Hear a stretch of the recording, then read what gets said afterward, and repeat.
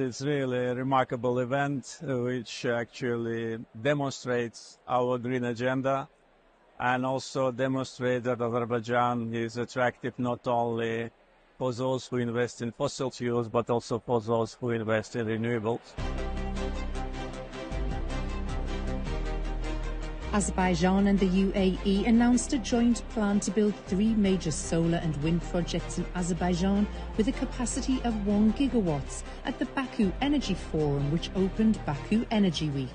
It really demonstrates how a country which generated wealth from fossil fuel now is channeling this wealth into the renewable energy. And as a host country of COP29, this is also our obligation to be among the front runners on green transition. The announcement came as momentum builds for COP29 in Baku, with Azerbaijan taking over the mantle from the UAE. We set very clear and ambitious targets for tripling renewable energy capacity by 2030. We united the world around a practical pathway to keep 1.5 within reach. Around 300 companies from 37 countries came together for one of the most important events on the global energy sector calendar. The forum ran alongside 2 exhibitions, sponsored by Caspian Power and Caspian Oil&Gas. The Caspian Oil and Gas exhibition focuses on major oil and gas projects here in the region, as well as energy security. Other topics covered include development, production, transportation, as well as innovative technologies. As well as calls for switching to cleaner energy solutions and advancements in AI, there was an emphasis on ensuring economic growth in developing countries and energy transition for the future of humanity. What we really want to know is, what does modern energy access look like for everybody? Then what sort of energy system do we need to deliver that? So what we would say is, world energy systems are no longer fit for purpose. We need to be progressive and pragmatic, but we're not going to make it unless we engage more people and diverse communities in understanding their roles and choices. And that's what we mean by humanising energy. Today we need to recognise that the energy system isn't working for everybody. There is a huge number of people who don't have access to electricity. 750 million people don't have access to electricity, and 2.2 billion people don't have access to clean cooking. This is very damaging for their health. We're also seeing in advanced economies, many of the poorest people in society can't afford as much energy as they would like, or they spend a huge amount on energy.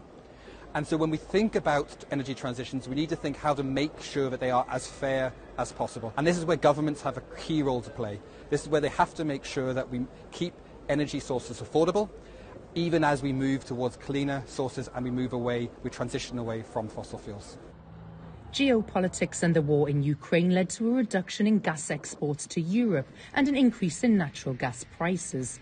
This in turn had a large impact on energy consumers, with countries looking for alternative sources and suppliers.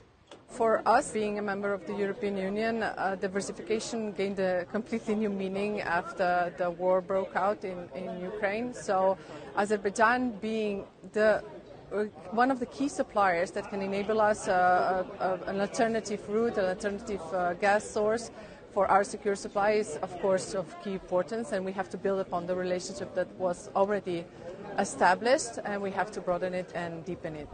And the future of that energy security is paramount as the world looks to sustainable energy solutions moving forwards.